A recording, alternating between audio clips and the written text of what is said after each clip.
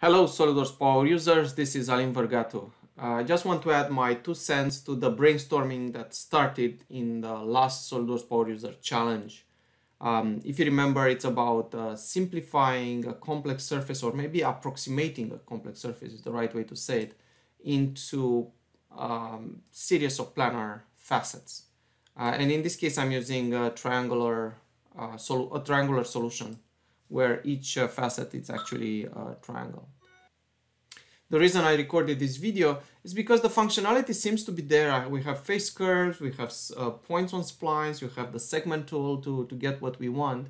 But really there are tools that are disconnected and it's hard to use them together. So by putting our minds together, maybe we can describe the best process that maybe can be used by SOLIDWORKS to create to add this functionality native in the software. So let me describe a couple of things that are possible. So for example, what you're looking here on the right, what I was trying to do was using reference points on splines. So I hope you guys know that. Let's make this visible. Actually, you know, let's use this model. So reference points on splines, select an edge, and you pretty much specify how many points you want. The problem with this is going to distribute the points evenly on the spline, right? Same thing, I'm going to do the same thing on the bottom. I'm going to draw straight lines between them, and then I'm going to use the Loft Command to create my tessellation.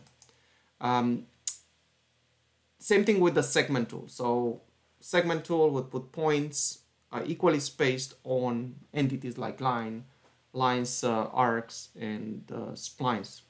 I was thinking about using the face curves, which are pretty spectacular, as you probably know, because they're going to add more face curves in the area where I need actually more definition in the shape, and less in the area where this looks a little bit more flat.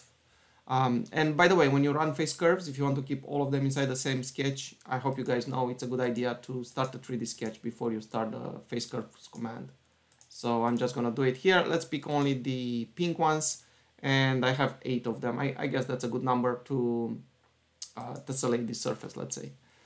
So at this point, if you're looking what I have here, I have these splines. They are not straight lines. Would be ideal if I can get even straight lines. Wouldn't that be nice? And then you can simply think about ways to simplify this. So let me hide the surface, because right now what I need are just these lines. And do one more thing. I'm going to turn this into construction geometry because I want to refer the endpoints, right? So that's a quick way to create my endpoints. Next, let's get out of this sketch. I don't want to add to this sketch. If anything, I'm going to color it. So it's going to be easier for us to see it in space. And let's start another 3D sketch. This time I'm just going to use the line command. And what I want is to be able to create these lines. Okay, just have to be careful to start from in one direction and go in the other. Maybe a macro can be created to automatically pick all these points and draw the lines based on the points that you have in the sketch, the endpoints that you have in the sketch. Also checking here, looks like this endpoint hasn't been attached to the endpoint of that line. I did the same thing here, or right here at the top. So let's see which one is a little bit wrong. Yeah, looks like this endpoint was not attached to this. So let me try to drag it. If it's going to allow me, remember this is a 3D sketch. Sometimes it's easier just to apply a coincidental relation. And something is wonky here. Let's undo. And let me just recreate these ones. So line, point, endpoint, and endpoint, right? So now I have straight lines in here that are simulating the shape. I can hide the original sketch, right? So I just have these lines. If these 2 lines would be actually 2 edges, I can run planar surfaces between them, and SOLIDWORKS would pretty much fill the gap. So what I'm going to do instead, I'm going to use the Loft command. Because they are 2 lines in the same plane, it's going to create a planar surface. Now, this is a bit of a problem right now, because I couldn't find a nice way to create this kind of flowing nicely. There is a lot of repetitive work. And again, I'm wondering if a macro can be created to speed up this work. So first of all, I need the selection manager. Let's pin this down. I'm going to make sure that I'm using this option to select groups. So I'm going to click and then press enter, click, press enter, and enter again to terminate the command. Let's see if it's finishing, right? Let's make sure this sketch is visible so we can keep seeing it. The other thing I would like to make sure is that I'm hiding this surface. So now let's think about keyboards, shortcuts. So tab to hide, right? We just added that. So let's see.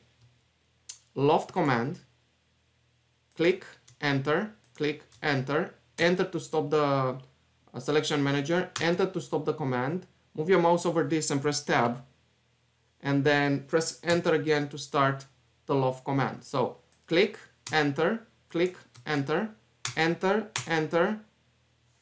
tab, enter, right? So this theoretically can be a possible sequence that can be, I imagine, macroed, right? You just have to be careful to go in the right sequence. So again, enter, select, enter, select, enter, enter, enter, tab, enter, enter, select, enter, enter, enter, enter, tab, right? So if I'm showing you right now all these surfaces, you can see the result, and also this one, right?